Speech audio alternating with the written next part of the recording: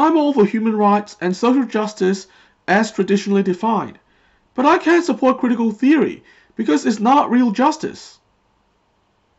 Welcome back to Tarella TV, where we examine cultural and political issues from a truth-orientated and constructive problem-solving perspective.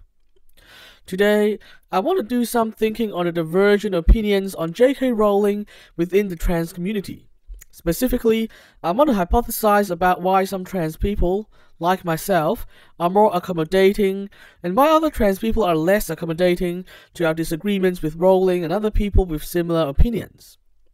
As I said before, I don't actually agree with some of Rowling's views on trans issues, but I am granting her the good faith of being constructive, and I am open to continued conversation with her and other people with views similar to hers.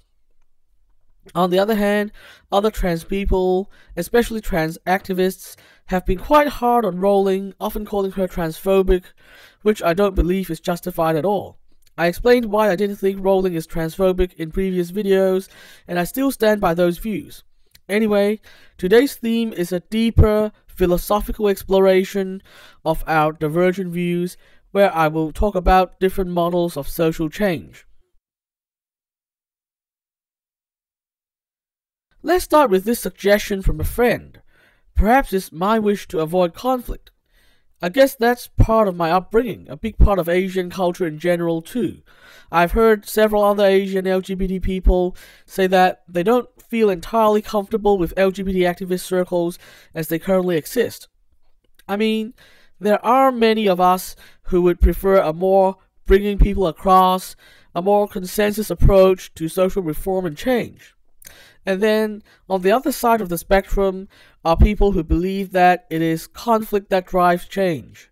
Right now, LGBT activist circles in the Western world are quite heavily influenced by critical theory, which in turn borrows heavily from Marxian philosophical concepts.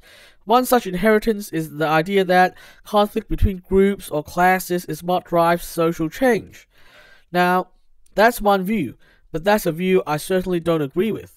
Instead, I believe the opposite, that conflict often derails meaningful conversation and the development of balanced and satisfactory change. It's certainly a very different theory of change, but I think the historical evidence is on my side. Many meaningful reforms, from women's suffrage to the civil rights movement to gay marriage most recently, were ultimately won by people who sought to bring people together, including to reach out in good faith to those who have strong disagreements with us at the beginning. This is why I'm strongly against pushing people like Rowling away. And there's really nothing wrong with preferring a less conflict-driven approach to change. In fact, that's been the more traditional way people conceived of change, before critical theory became dominant in certain sections of academia, which was only due to certain circumstances of 20th century politics anyway. I mean, Asian culture has long held that it's best to bring people together in harmony to resolve issues, and Western Enlightenment has generally seen sound ideas that are consistent with the science and the facts as the driver of productive progress, and such ideas will generally prevail in rational debates. Between these two strands of my cultural inspiration, I think there's a very valid model to achieve the needed social change, without tearing the social fabric apart, without feeling like one group is overpowering another, or that it's a zero-sum game of any kind. Thinking of culture as a zero-sum game is especially stupid, because unlike in economics, where a lot of these zero-sum ideas emerged, there is no problem of scarcity of resources in culture, and our interests are not necessarily at odds with each other as a result.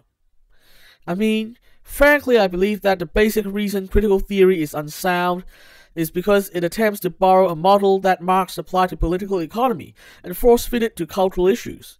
I think there's really no logically reasonable justification for that at all.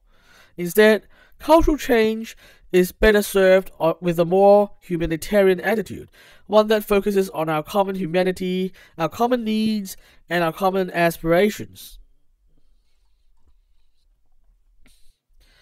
Preferring a non-conflict approach to change also doesn't mean we cannot achieve the meaningful change that would be required to bring about justice.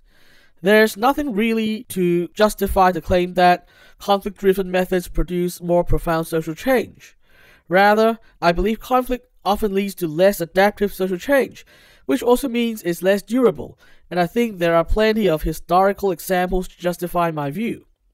The reason why a high level of conflict leads to maladaptive change is because people often don't think rationally in the moment of conflict.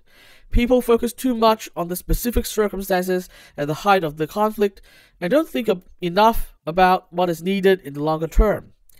There's also an irrational dislike of those on the opposite side of the conflict, which is never good for rational thinking. I think these two reasons explain why so-called solutions that emerge during times of high conflict are often not conducive to the well-functioning of society in the longer term. And I think this could be the best case we can make to justify a more conflict-averse approach to social progress. That's all for today. I'll be back next time to discuss another big idea. Subscribe if you want to follow our story. And remember to resist the hive mind and stay positive. The world depends on it.